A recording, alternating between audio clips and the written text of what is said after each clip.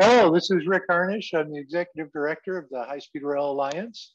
We are a nonprofit educational organization based in Chicago looking to bring fast, frequent, and affordable trains to the entire US.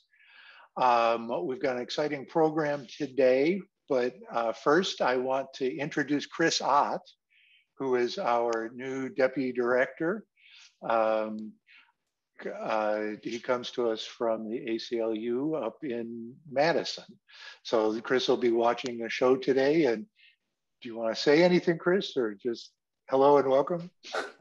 Hello and welcome. Thank you, Rick. And it's great to be here and to meet you all. And I'm looking forward to hearing what our guest today, Yonah Freemark, has to say. Excellent.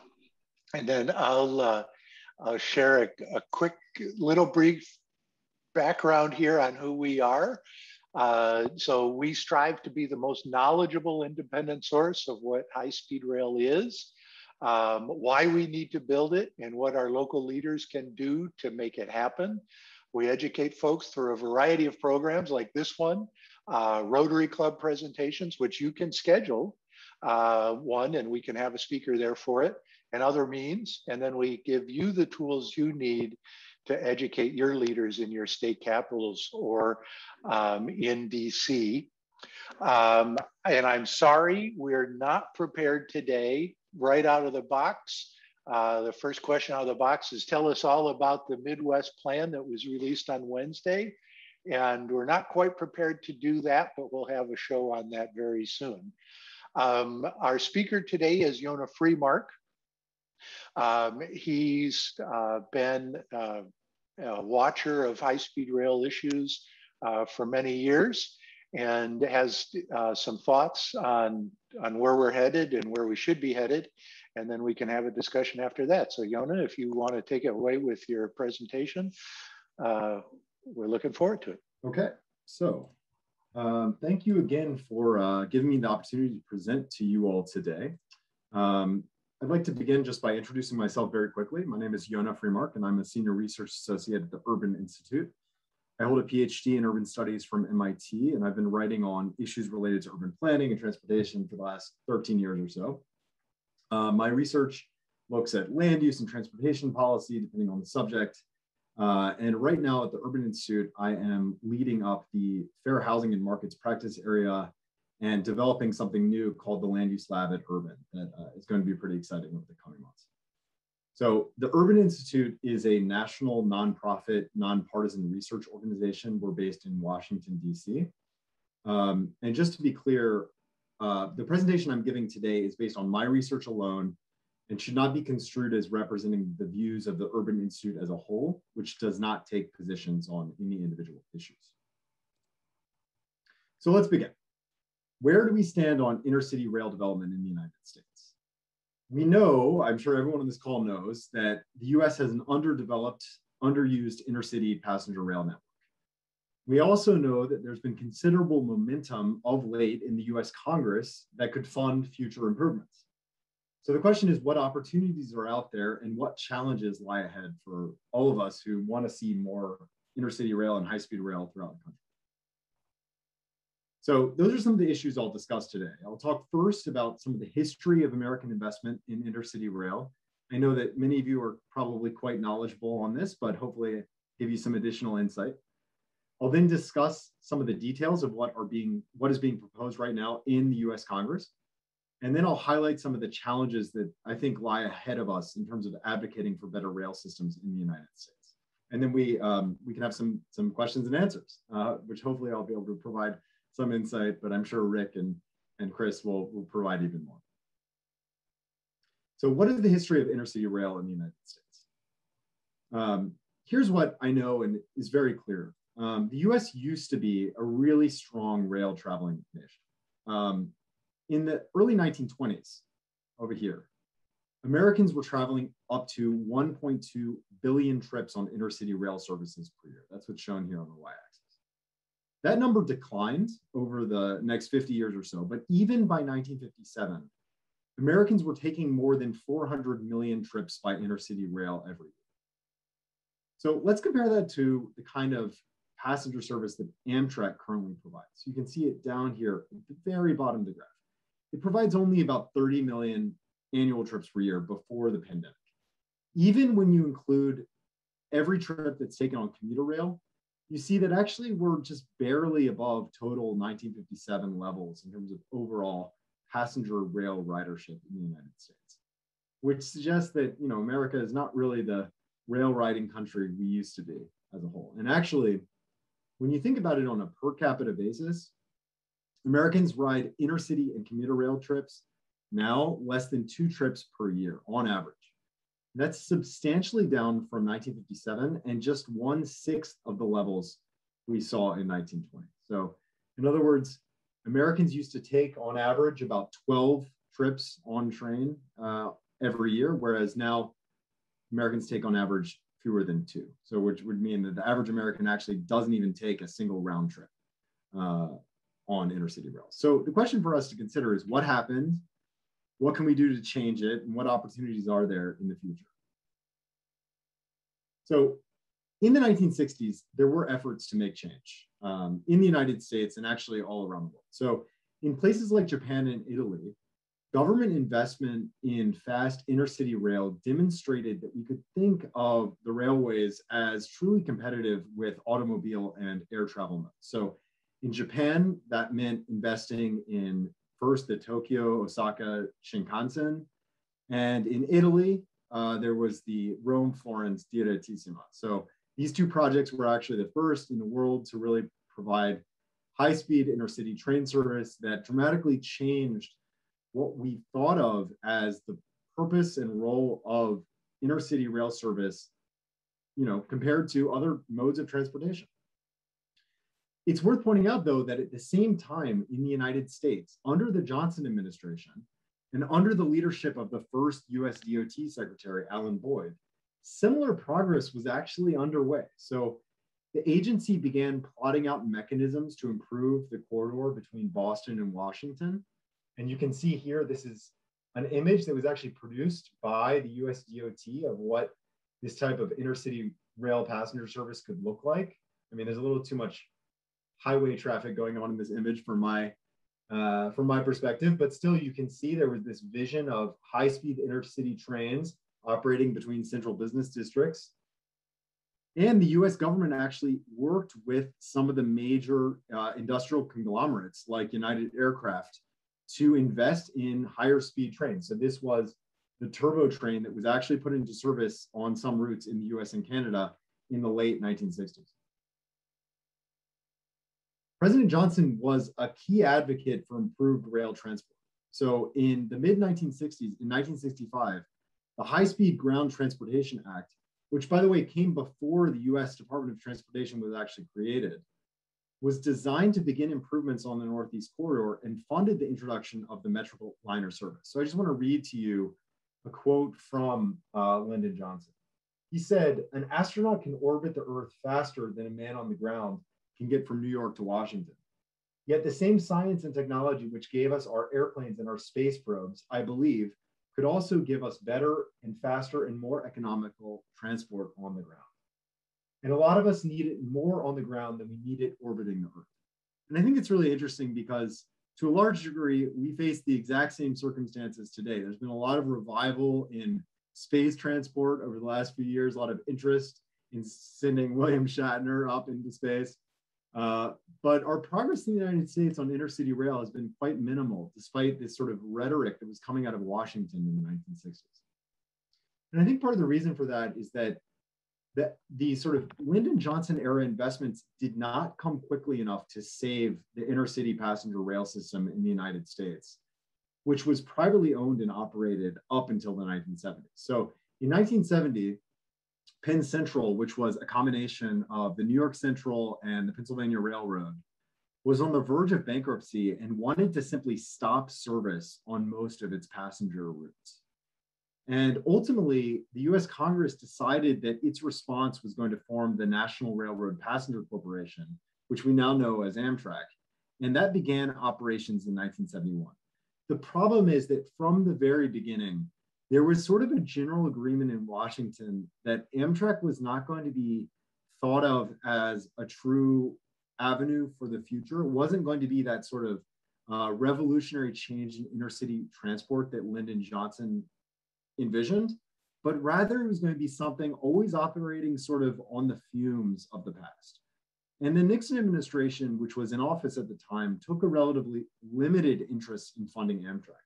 They did see the need ultimately of putting together a new national service, but they funded it and thought of it as sort of a more like tourist train approach to national operating service. So this is the map that they put together in the initial planning documents of the basic system proposed for Amtrak when it was created in 1971.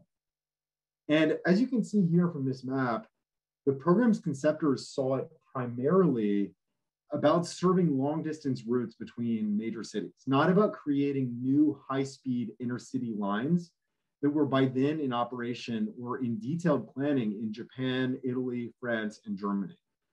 So that choice from the very beginning to see Amtrak as this relatively slow speed national network, I think handicapped the ability of the intercity rail passenger service to provide the groundbreaking change in the way people got around that was happening in those other countries around the world.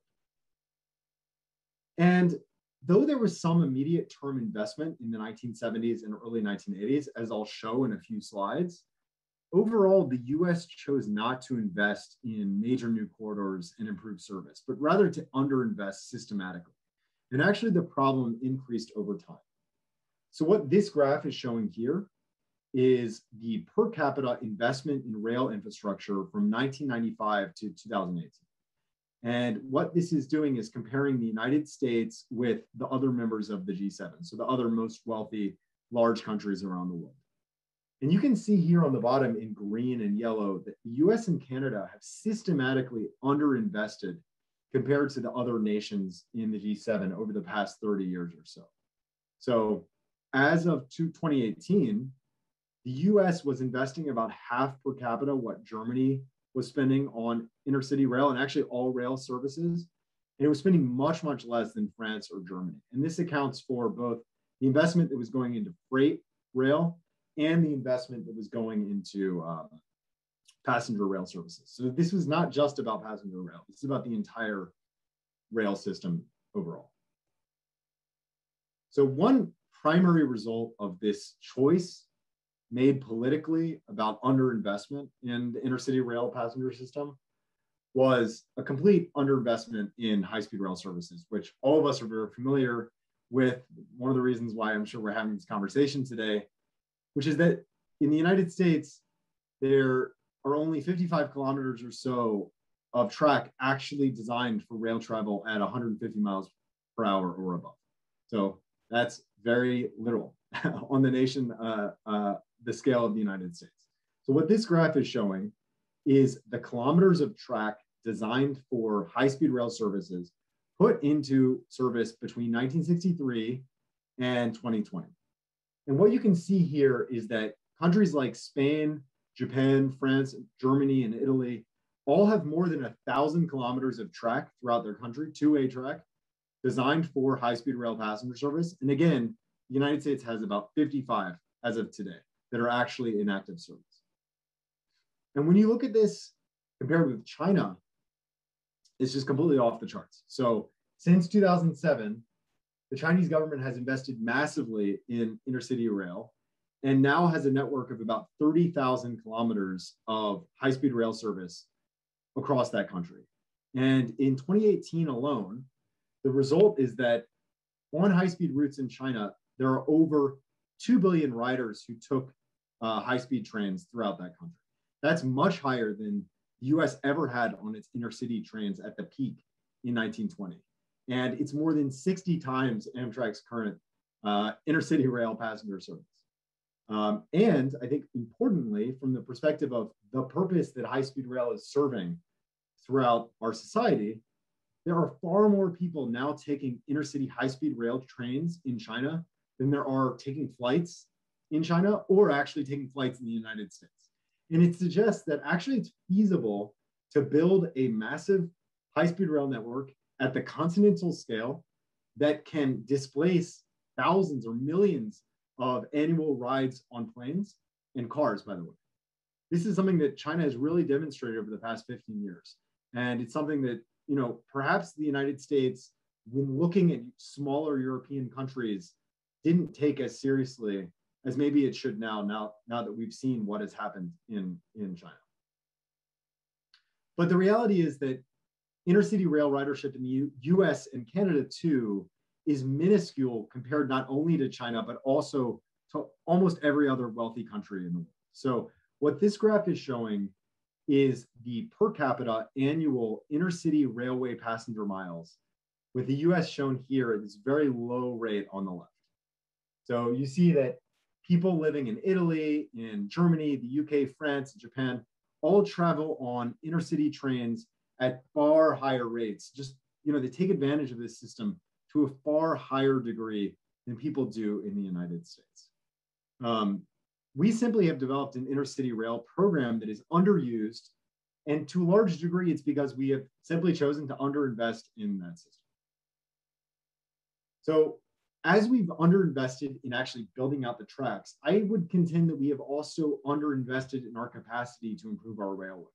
So part of the problem has been that we have underinvested in Amtrak, we've underinvested in the federal capacity to actually program out, fund, design, and plan the intercity rail system. We've also underinvested at the state level in creating state departments of transportation that are able to program out planning for high-speed rail networks. But we also have a system that is just understaffed. And one example of that is looking at the total number of people who are employed by Amtrak versus the similar national rail carriers in other countries around the world. You can see that Amtrak is simply very much understaffed compared to those other agencies around the world. And that's an indication of the capacity that our national government or our national agencies have put into intercity rail. So this is the overall staff, but it's representative of the current situation when it comes to planning, operations, and maintenance for these systems. So what can we do about it? This is where the recent federal debates about spending on intercity rail and potentially high-speed rail are quite interesting from my perspective and suggest that there might be a future ahead of us that could be really positive for high-speed rail in America. So the first thing that I want to point to is that Amtrak has proposed a major expansion in intercity rail services throughout the country. So this map diagram, which I put together, shows the current Amtrak services across the country in terms of trains per day in black. So you can see that all around the country, we have these lines that operate one train per day or even less sometimes, on the national network that is very similar to the one that was put together by the Nixon administration back, 50 years ago. And then it shows in red some of the lines that Amtrak plans to create or to improve compared to the current system all over the country.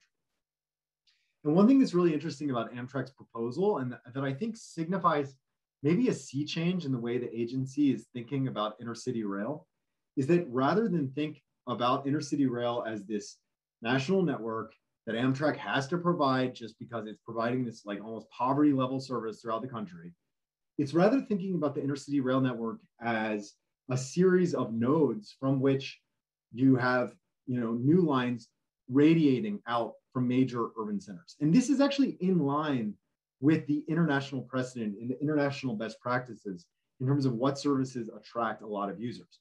So you see here actually new lines and improved services radiating out from Atlanta, from New York, from Washington, from Chicago, from Denver, from Los Angeles, Seattle, all the biggest American metropolitan areas, suggesting that Amtrak maybe has had a change in thinking about what it wants to prioritize and really wants to work on making sure that actually the biggest urban areas throughout the United States have good intercity rail radiating out in every direction.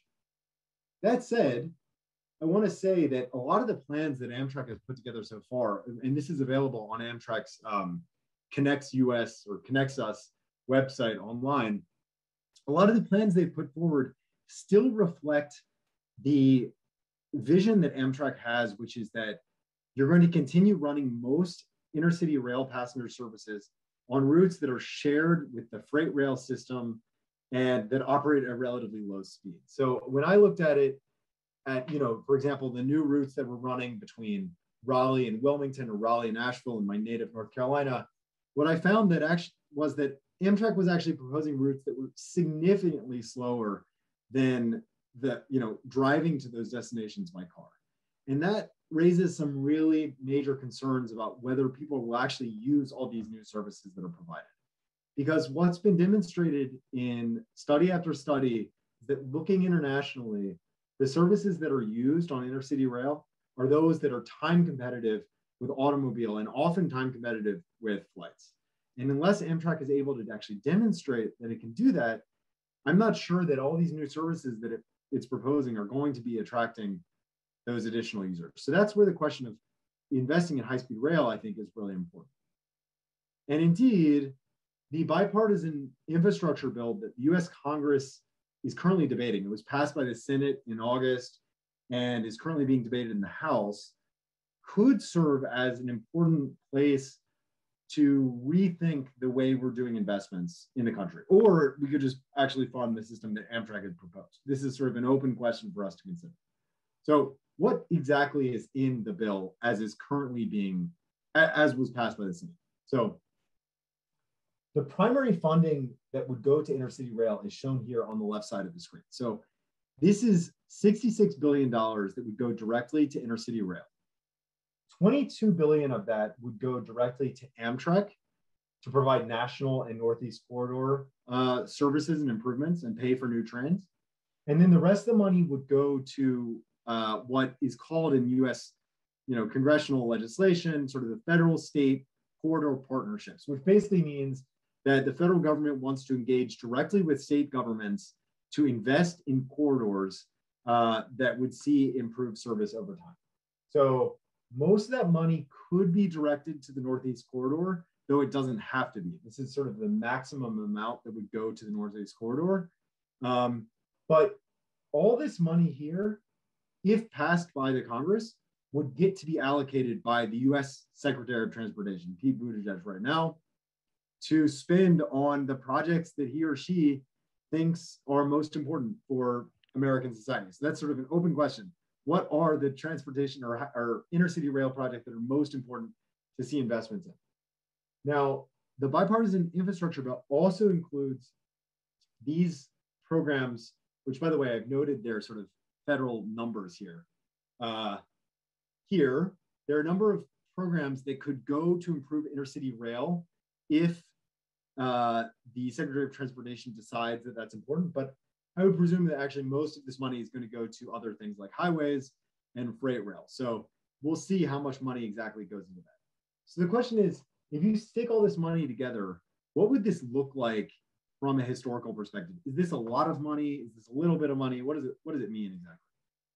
So what this graph is showing is how big that $66 billion investment looks like compared to past investments in the Federal Railroad Administration, including Amtrak, between 1977, shown here on the left, and 2026 in the future, assuming that the infrastructure bill is passed. And this is all adjusted for inflation. What you can see is that actually in the late 1970s and the early 1980s, we did, as a nation, invest quite a lot in improving intercity rail. And almost all of this went to Northeast corridor improvements that ultimately, by the late 1990s, resulted in the introduction of a Acela train service. You can see that actually there was quite a delay here between when most of the investments went in and when the Acela service started. We had a huge gap in funding for intercity train service between the mid 1980s and the late 2010s, which I think had a lot to do with generally a sort of lack of interest in using public investment to fund intercity trains during that period. We saw a big burst in funding due to the Obama stimulus. And by the way, this is outlays, this is not expenditures, which is something we can discuss in more detail if you all are interested. But essentially, it just means this is when Congress allocated the money, not when it was spent. Then we had a decline, and then we would see this would be the projected money from the new legislation here on the right. So what you can see is that the projected money from the infrastructure bill would be at a similar scale to what we saw in the late 70s, early 80s. The big question, I think, for a lot of rail advocates is, even if this $66 billion is funded, what happens after 2026? What happens in 2027? What happens in the 2030s? Will we have another decade after that point where you see another situation like this or another situation like this with virtually no intercity rail investment? Or are we at the start of a new approach to intercity rail investment where funding levels like this play out over the long term? And I think that actually is a really important question, because right now, intercity rail funding in the United States does not have a dedicated long-term funding source. So the bipartisan infrastructure bill isn't the only source of new revenue being discussed in the US Congress today for intercity rail. So US Congress is also debating a large package that's called reconciliation, which is designed purely for the votes from Democratic Party members. And this is widely open in terms of what this would look like. There's a lot of debate, as you might have been following, from a few senators about how big they want this package to be. But what we know right now is that as passed by the House Transportation and Infrastructure Committee, that package would include $10 billion specifically for high-speed rail. And that's money on top of the $66 billion that's stuck into the infrastructure package. There also is some money, about $10 billion in money here from some other programs that could also go to intercity rail, depending on how the funding is actually allocated. But again, we don't exactly know how any of this is going to shape out. It's possible that no funding package is passed in the long term. It's also possible that this could be increased, though that seems very unlikely at the moment. So that's where we are in terms of congressional funding right now and the future for high-speed rail. So we've seen the history of underinvestment. We've seen this big investment proposed by the US Congress. And now we have questions about how this money is going to be distributed. And the bigger question, I think, for us to consider is, how will the US be able to do this? Is the US capable or knowledgeable enough to actually distribute funding for intercity rail? I've already pointed to some of the issues we're contending with, like lack of bureaucratic and staff capacity to get some of this work done. But I think there are actually other issues at play. So the first thing to keep in mind is that the proposed funding for intercity rail at the congressional level does not come even close to meeting the need for improved intercity rail service that's been put out there by a variety of different organizations. So this graph here shows the total amount of funding that might become available from Washington if both of those bills passed. So maximum, it could go to 100 billion if all of it were spent on improving corridors. But it's more likely to be somewhere around maybe maximum $50 billion going to improvements to intercity rail or the creation of new intercity rail corridors. And this money could be spent over the next 5 years or so. But if you sum up the amount of money expected to be needed for the Northeast Corridor, for California high-speed rail, for all those improvements Amtrak's proposing, and for other corridors like Raleigh to Richmond, Chicago to St. Louis, which is what's shown here at the bottom, you'll see that we will need a lot more money, okay? We're not even coming close to the need put out there by rail advocates for investment in intercity rail. And this is a big issue. It's worth pointing out that the money here is proposed for 5 years of funding, whereas the expenditures needed for this would have to go out over many years. And so that's part of the reason why it's so important for us to know whether this 5 year of funding package that we're talking about for intercity rail is a blip, like we've seen in previous investment packages for intercity rail, or whether it's part of a sort of new long-term commitment from the federal government in spending on intercity rail. Big question. I think another problem we need to be thinking about is that construction costs in the United States are really high. And this is true for all sorts of infrastructure, not just rail, but also our buildings, our highways. All of these things cost a lot more in the United States than in any other country. And I'm not one to point my finger at any one specific issue, but what I do know is that when you compare the per mile costs of the proposed new projects in the United States compared to what is being spent in a lot of the other countries around the world, you can see that costs in the US are 2 to 4 times higher per kilometer than other countries around the world. And I truly believe that getting these costs down is really important to accomplish many of the goals of improving intercity rail. Because let's say you had $30 billion for high-speed rail service in the United States. If you were able to spend that money at Spanish levels in terms of cost, you could build 4 times as many tracks in terms of mileage. So that's a big question for us to be considering. Now, we also have some fundamental problems related to the federal distribution of power in the United States. The last time we tried intercity rail improvements in the United States during the Obama administration, political discord between Democrats and Republicans resulted in the cancellation of several lines. So it's hard to believe this is the case now, 12 years later, but the Obama administration was prepared to fund the full cost of opening new intercity rail lines between Cleveland and Cincinnati here, between Tampa and Orlando, and between Milwaukee and Madison. These weren't necessarily going to be full-scale high-speed rail, but they're going to be new intercity rail lines. And they would have been great examples of how to bring back intercity rail to many parts of the country that don't have it right now. But Republican governors in those states went out of the way to say, we don't want federal money to improve our intercity rails.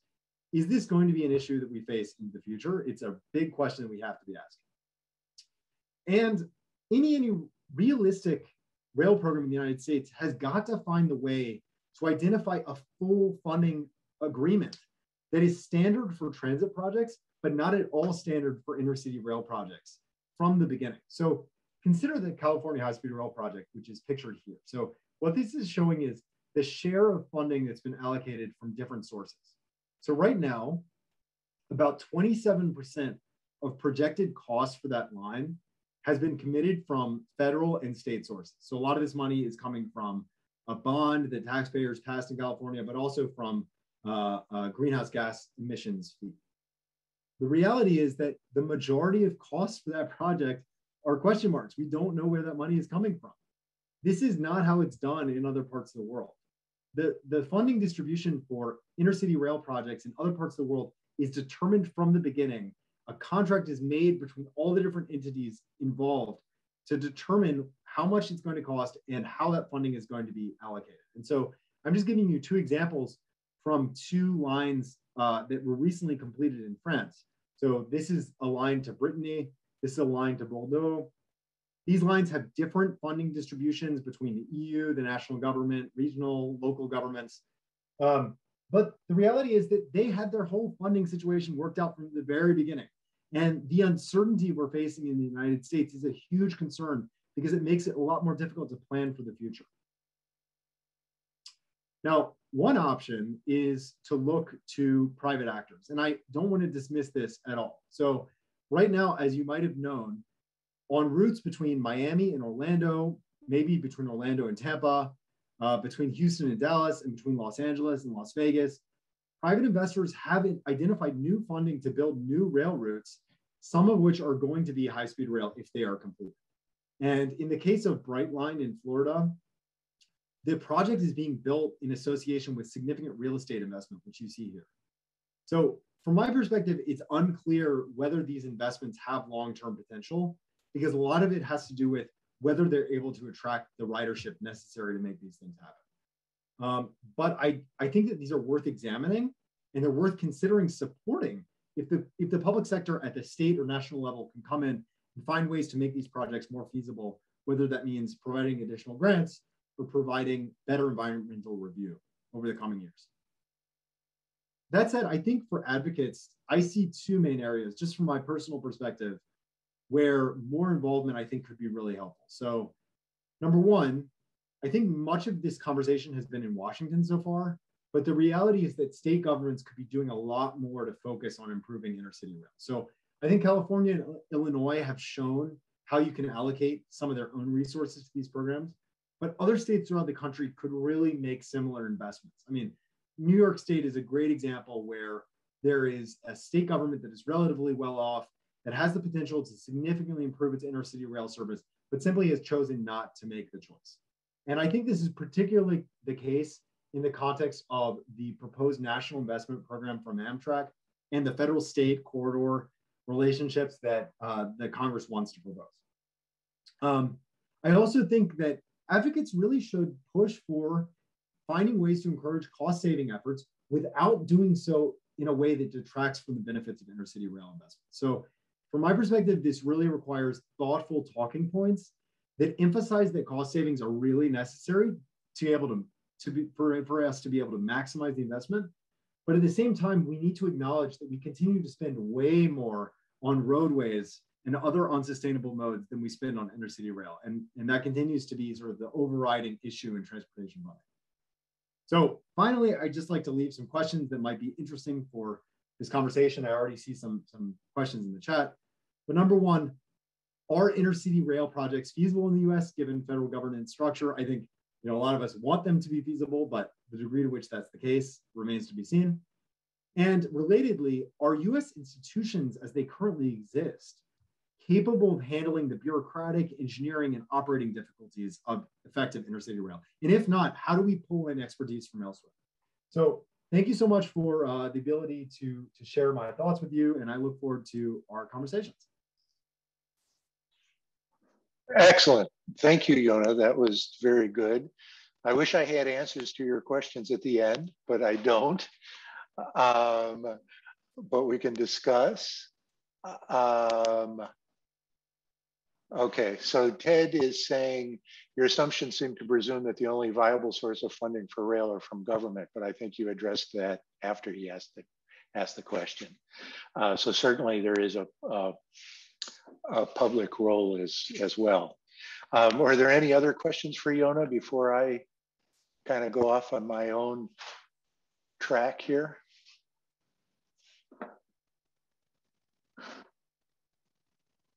And Ryan is asking, is there a role for advocates in fixing the governance issue? And what might the ideal governance structure look like? Is France an example?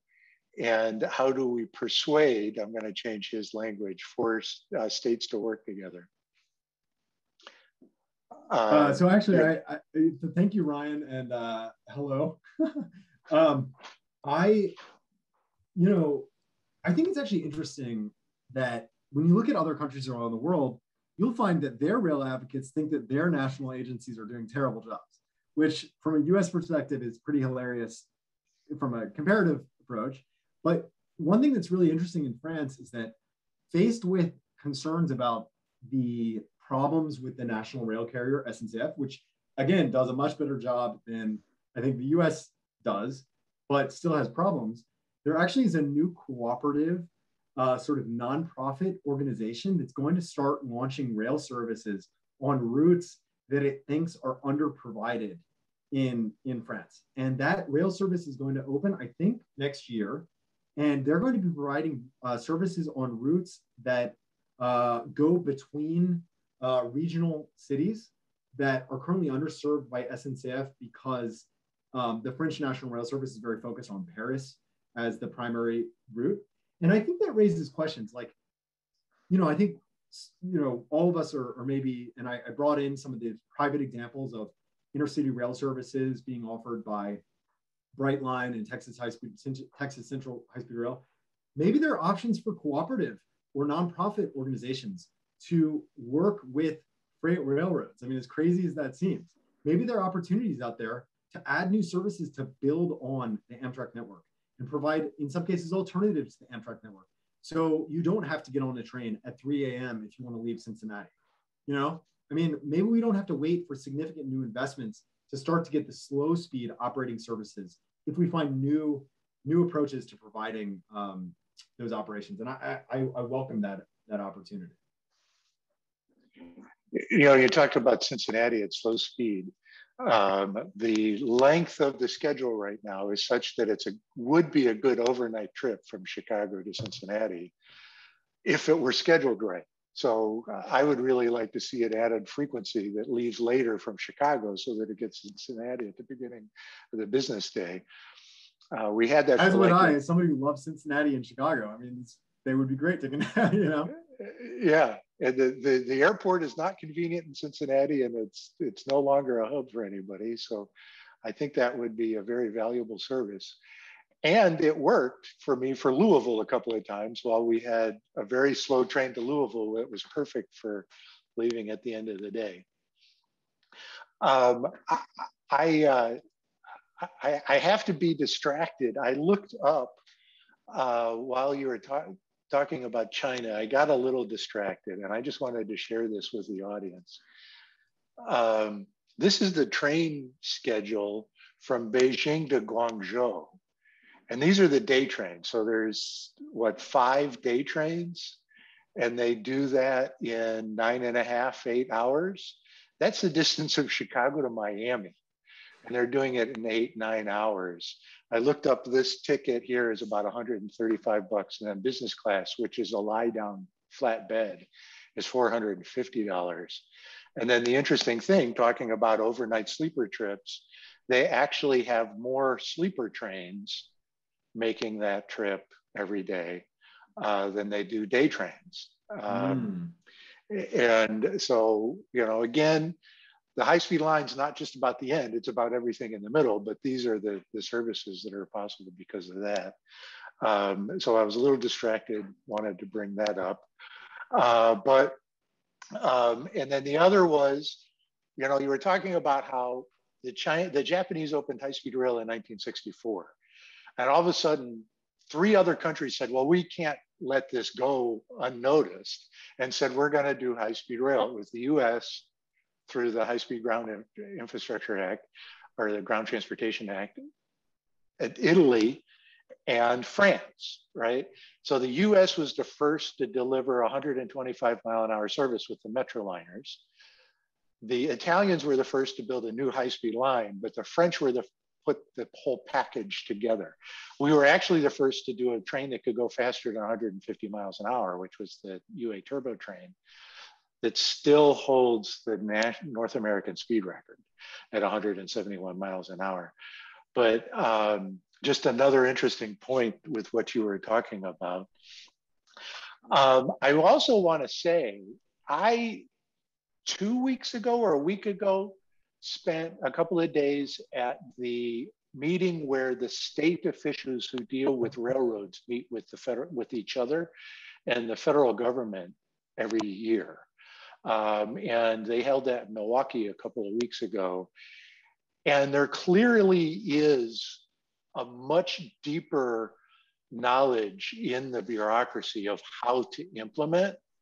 And there's a much longer term view than there was for the Obama administration. So I find that incredibly encouraging. There's also a desire to do more in-depth planning before you actually get to doing projects. I think that's an exciting step forward. And so this money that's out there, if it passes, isn't enough, as you pointed out, but it's enough to get that bureaucracy going. Get it going. Yeah. And then the key thing is, as advocates, I think we need to not say that that's the plan, like on the Midwest plan. That's not the plan. That's the discussion for how we get started. It's really the states who have to ramp this up.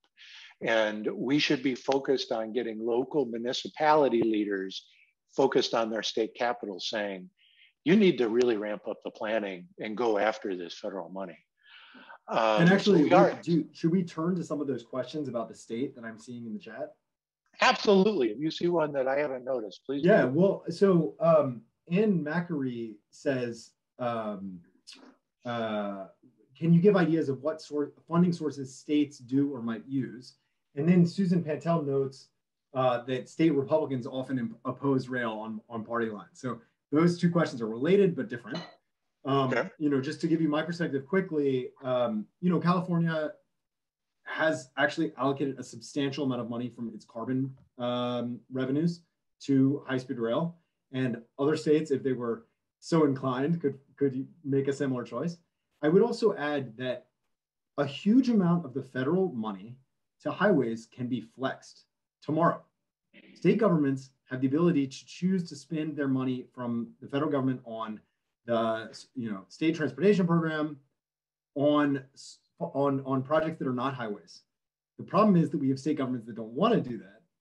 And we need to change that conversation at the state government to say that actually you have funding sources available that you could immediately allocate to these important intercity rail projects.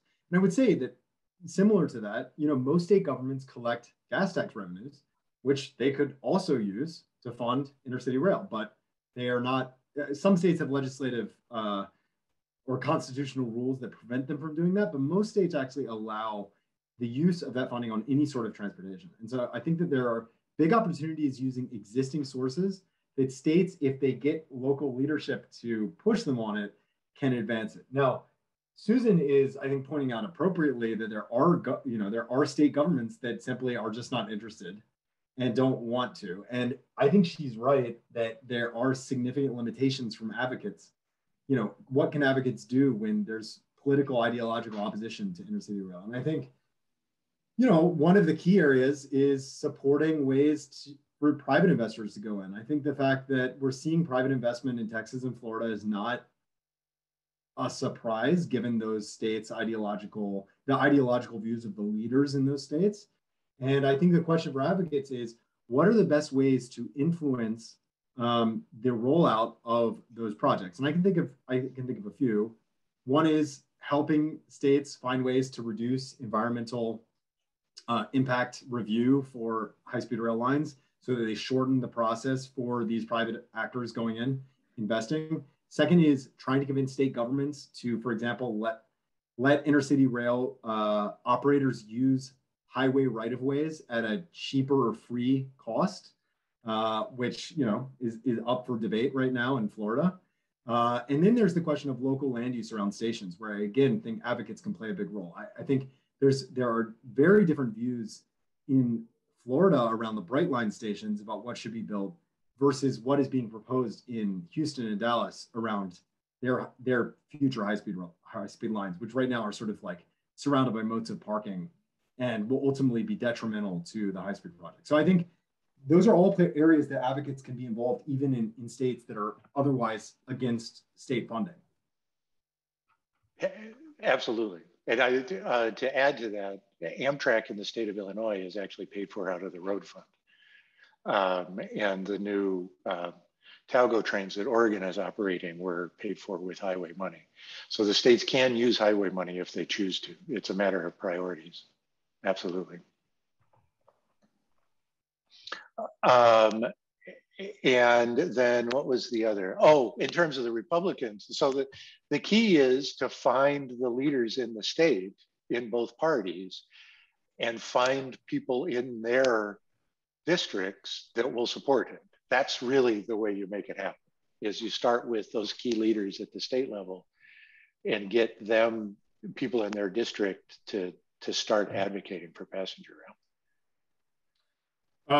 So Maurice Ball has this interesting question saying, there's this long history of how transportation construction was used to segregate areas. What are your thoughts towards rail investment in low-income areas and areas with a higher proportion of people of color?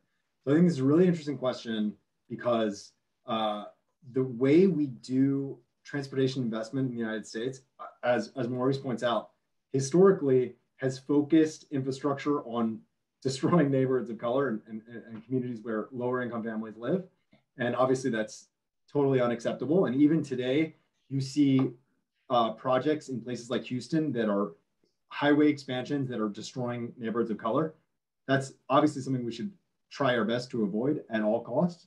I also would think that, our approaches towards reducing costs, like property acquisition, often has the tendency to encourage using corridors that are considered cheaper because they are in neighborhoods of color where property values are lower.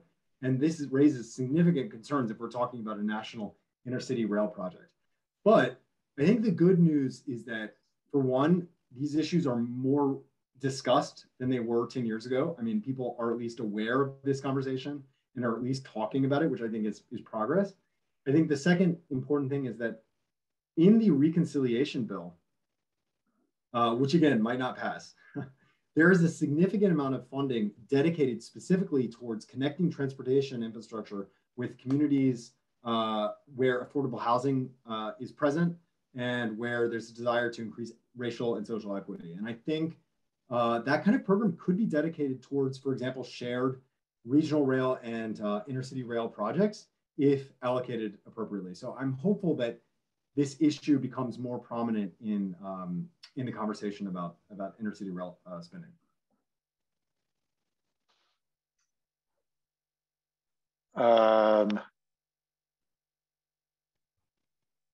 So Ted, we would not talk about specific officials. That's not something we're allowed to do as a C3.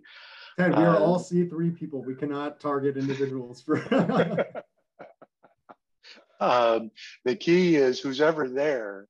It's about getting the people who have the most influence with that person to influence that person, right? This isn't about that representative. It's about finding leaders in the community who are willing to go and influence that person.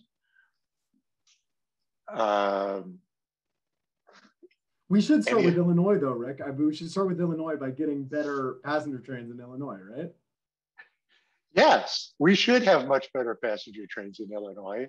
And there's four major areas that aren't served right now in Illinois: Rockford, Moline, and the Quad Cities, Peoria, and Decatur.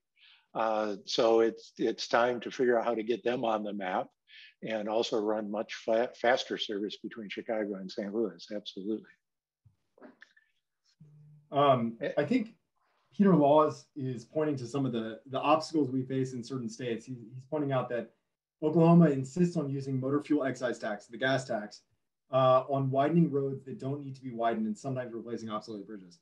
You know, this is a huge problem for state advocates. If you're faced with a situation like that, it's a challenge not just for intercity rail, but for all sustainable transportation initiatives. And I think that there's no easy answer to that other than that we need to convince state legislators to change their approaches. You know, and we have to make the right arguments about why these roadway expansions are not necessarily good for our society from health, pollution, and other aspects. That's the only answer I have. Financial, yes. Yeah.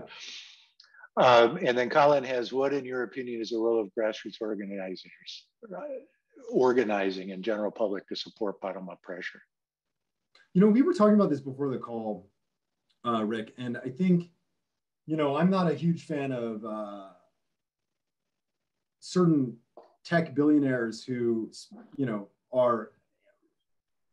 know, use their platforms to influence too much of the conversation. But I think that the fact that you have billionaires out there getting people excited about change and asking people to imagine a different future, whether that's in space travel or modes of ground transportation, ultimately is reflective of the fact that if you give people a vision of something that is really positive about the future and that could change their lives, and you explain how the investment that you're proposing will change their lives, I think people are excited by that. I think there's so much public reception to these kind of concepts. And, you know, you can see that in the results of state elections or bond issues or sales taxes that have been passed for rail and public transportation objectives.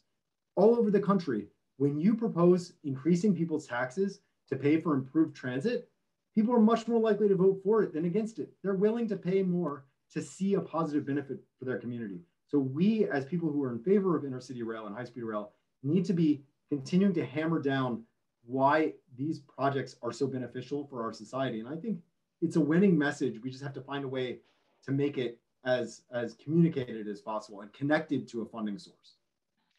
Yeah, and when we talk about what we're about optimism and about both transformative in the future, and let's get some immediate wins now, right? And that kind of leads to Ryan's question, which is, you know, we've been focused mostly on the supply side, so right, building new lines, running more trains. But looking at the demand side, how can advocates more effectively demonstrate existing demand and reveal latent demand for better, faster trains? Yeah, what do you think about that, Rick? I mean, my general perspective is that when I look at intercity rail pricing, I get very concerned that we are pricing a huge share of the market out of taking trains, especially in the Northeast corridor. And I think the result is that because Amtrak is focused on making sure that it's operationally profitable, especially in the Northeast corridor, it is choosing not to expand those rail routes to the maximum number of people. Now, the new Acela trains are going to expand the capacity and hopefully maybe increase the number of people who can take advantage of those routes. But I do think that the fare structure as currently exists on Amtrak's services is not conducive to demonstrating that existing demand. I think there's a lot of latent interest in traveling around this country by train, but their prices aren't reflective of that in a way that's reasonable. So I do think that, I would hope that Amtrak thinks more about how it can build higher levels of capacity on its train so it can reduce prices, reduce, the cost per passenger to provide a service.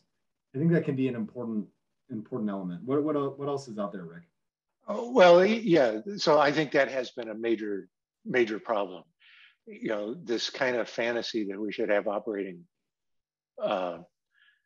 it's nuts. So they're asking for $100 billion to rebuild the infrastructure while pinching pennies on running trains in order to charge higher fares. And then you don't have the political support because most of the masses now are driving or taking the bus. So there really has to be a way to get a lot more seats on the existing routes. And I would say that for the sleeper train routes too. The tickets on those are way too high. They need to figure out how to make the trains longer and put more people on them. The other thing I wish they would do is start keeping track of people's searches and then making that public and saying, we turned away this many people in this corridor. This provides a basis, right? That would be another thing that Amtrak could do. I've been actually noodling, Ryan, thank you for bringing the question up. How could we start showing this? My specific case is we've got a couple of studies that are underway now in Illinois for expansion. And it occurred to me, those studies don't really go and ask the potential riders when they want to take the train or for what purpose.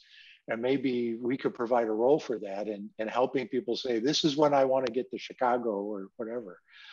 So that's a very good question that we need a better answer to. Should we, I'm cognizant of the time. Yes. And I'm aware that some participants want to leave, but I do want to, we can keep answering questions if that's of interest, but I do want to say for those of you who have to leave, thank you for attending this conversation. I'm really excited about it. Feel free to get in touch with me personally if I can be helpful in any way, and I'm sure the same for Rick, and I'll let him talk however you wish. Okay. Excellent, and thank you for being such a good host. my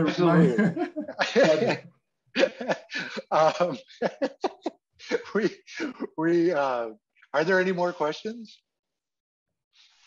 There is an interesting one here, which I have, I strongly believe we need to get to a lot more DMUs because they really reduce the operating costs. What's your opinion on why we haven't seen them working here? Don't you think that, well, this is where the lack of, what's been really interesting is that when there have been new line openings that act like they're transit, so I'm thinking like the new service between Fort Worth and Dallas Airport, the Oceanside Escondido line, the New Jersey Transit River line, those are sort of almost intercity rail because they're so long in service. They're sort of, but they're run by transit agencies as commuter rail. And in those cases, transit agencies have said, okay, we'll use DMUs. These are good options for this service.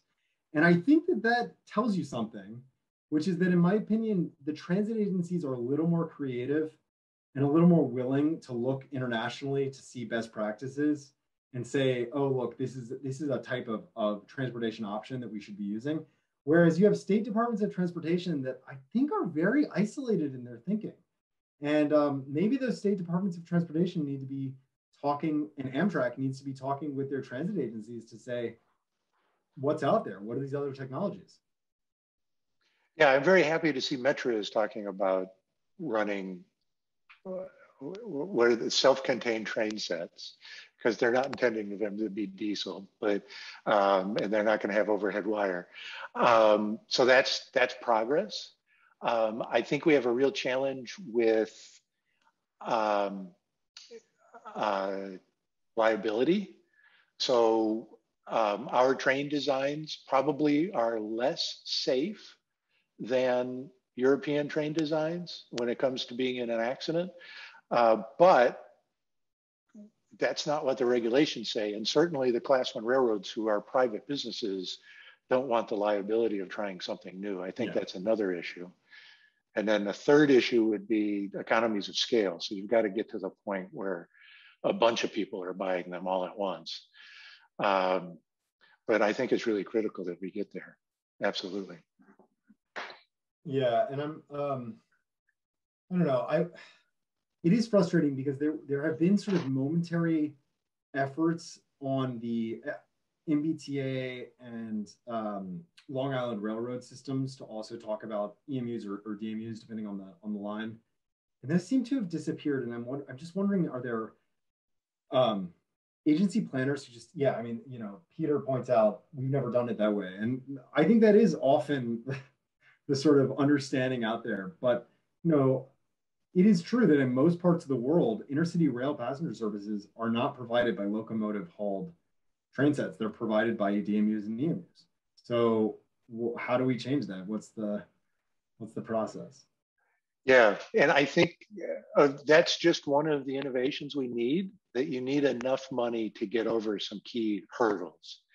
And so that's why, even though, if you add up all the projects we should be building, 66 billion doesn't look like a lot, but it's enough that you could start dealing with the supply chain issues, and enough that you can start thinking outside of the box on some of these things.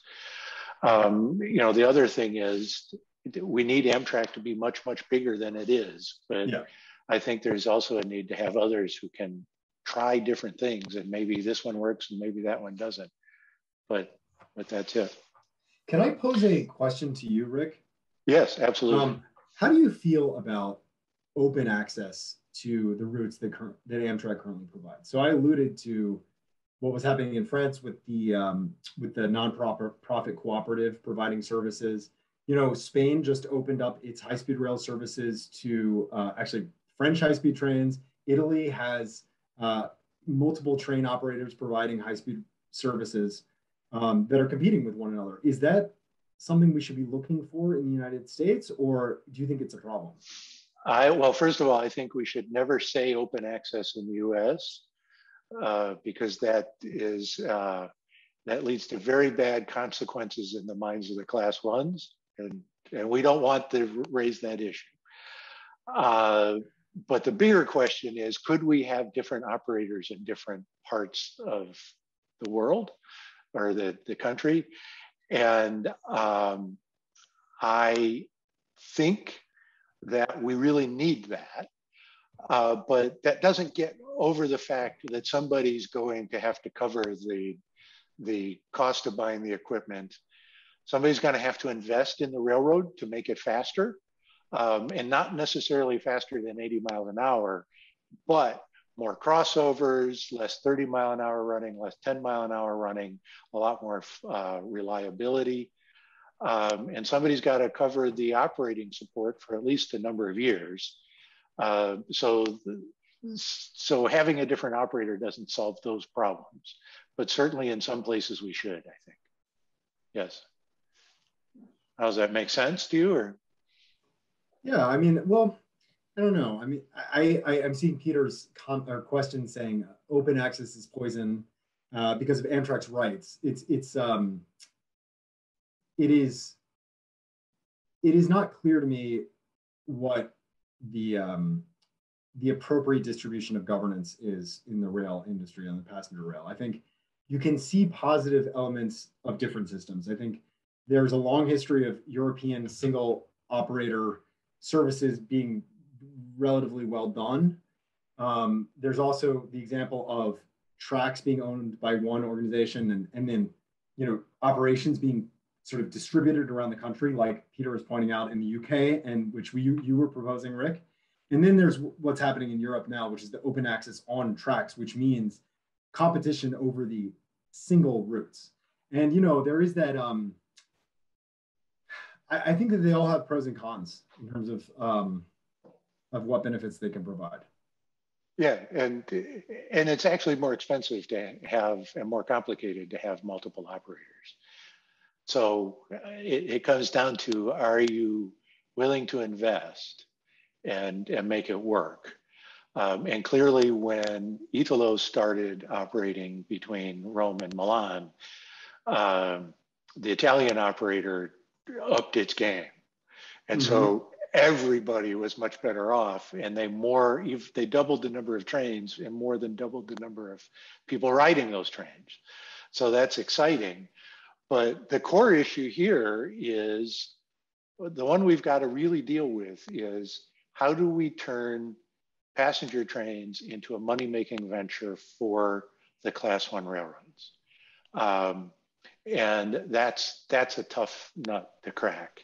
And I think we have to get there, not only for the passenger side, but because the railroads, for our national good, need to start running freight trains a lot more like passenger trains, with shorter freight trains, faster freight trains. And you don't get that with total private investment in the tracks. That private investors are always going to focus on longer trains, fewer trains, on less and less track, which becomes less and less reliable and kind of. Well, but Rick, isn't sort of an alternative perspective to simply say we've been trying that for the last 50 years and working with freight railroads is toxic, and we just need to give up on it and create passenger only tracks and let the freight railroads live by themselves?